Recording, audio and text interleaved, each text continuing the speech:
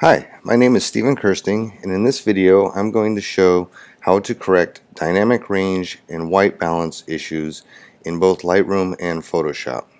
Here we have an image that was submitted by Ariel, and it's suffering from a compressed dynamic range. So all the dynamic range is in the middle, very little in the highlights, whites, and nothing in the blacks. And it has an overall color cast because white balance isn't correct.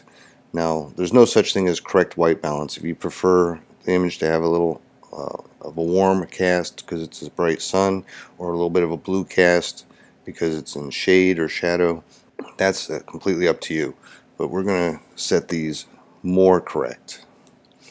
Go into the Develop panel, and first I'll create a virtual copy to work on so we can compare easily. And we're going to start with a white balance dropper in Lightroom. Now, the light balance dropper, let me set that to larger, go 3 to 1. The white balance dropper in Lightroom doesn't really set white balance. It doesn't set black to black or white to white or anything else. All it does is set the RGB levels to be equal. So when I hover over something, we'll pick a more obvious area here.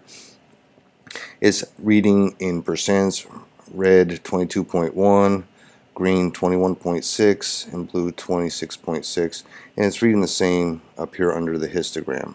Now if you'd prefer to see 0 to 255 levels for RGB, you can just turn on soft proofing, set our profile to sRGB, and now under the histogram it'll show the RGB levels in 0 to 255, but the dropper itself will still be showing in percents. So we'll set this point here to our color, and you can see it's not set black to black. It's not reading zeros, and black should be 0 and white should be 255. It's showing 64, 63, 64. So all it's done is set the RGB levels to be roughly equal, and we've used the dropper. You'll see that that particular spot should be equal in percents. If I could find the exact same spot, it's somewhere right in there where the RGB levels in percents are pretty much the same. Turn off soft proofing, and we can see that there is still a color cast to this image because it has not set black to black or white to white. Now I normally prefer to set white, as that generally will create a color cast in shadows, and if there's going to be a color cast, that's where I prefer it to be, in the darks rather than the whites. But in this image, Lightroom's not doing that great a job with it. So the next thing we're going to do is we're going to fix the dynamic range. We're going to get some blacks, expand the histogram a bit. So we're going to bring up our whites.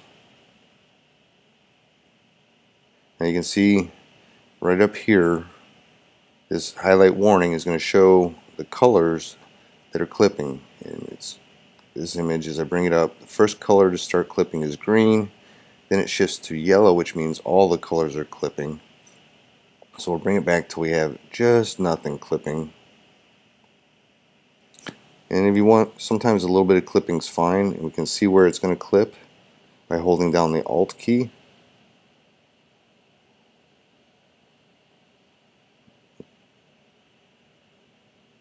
I'm going to set it right about there. Now you might notice that I have my right panel expanded because that gives me finer control. The range of control is the same, but the increments, it goes smoother and in smaller steps when the right panel is expanded like this. We're going to set the blacks now, so we're going to bring the histogram over to the left, and green started clipping first. We'll bring that to where nothing is clipping, and maybe we'll bring up the shadows just to fill in the midtones a little bit. And there's still a bit of color cast. We could try to correct that. It looks like there's a bit too much yellow in it.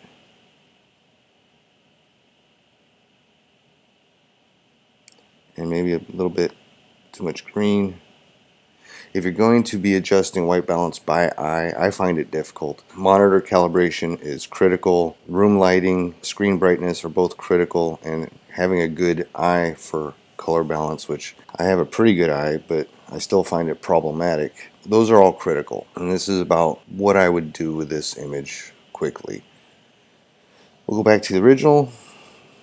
Color cast, compressed dynamic range, corrected in Lightroom, and then we'll take the original and we'll send it over into Photoshop, because I feel Photoshop does a better job and it's less dependent on me, monitor calibration, and lighting, screen brightness. So we'll just send this over to Photoshop real quick, edit the original, and in Photoshop, my preferred tool, which usually works best, not always, but usually, is the levels adjustment layer.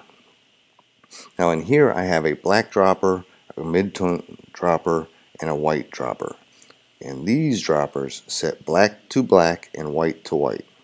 So I'm going to zoom in for an area, select the black dropper, and set it to black. Now that is set black. Those are 0, 0, 0, that spot. Now it still has a color cast in the highlights, so I usually set black first, white second, because white's going to overwrite the black setting. I'm going to set the output a little lower, about 245, and then we're going to set the right side of the histogram just to where it's coming in, and we can again hold Alt to see what we're affecting. So somewhere about there. And then we're going to set the gamma or midpoint.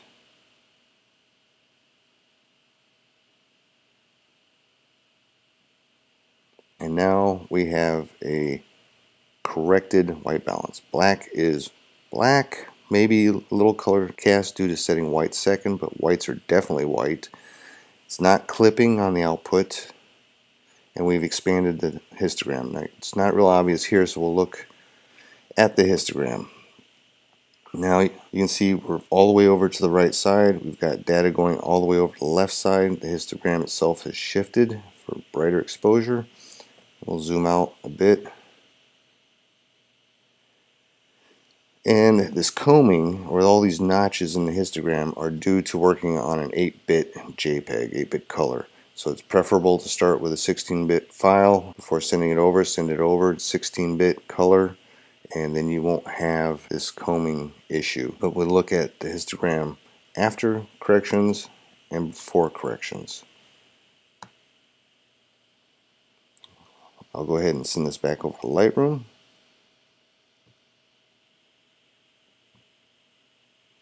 I do not know why it's doing that. Normally it just sends it back to Lightroom. Go to the library and sync the folders so I can get it back in.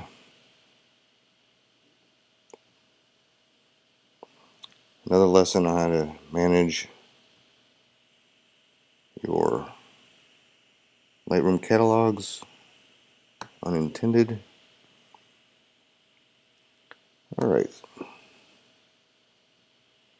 So here we have all of the images. There's the image as it started.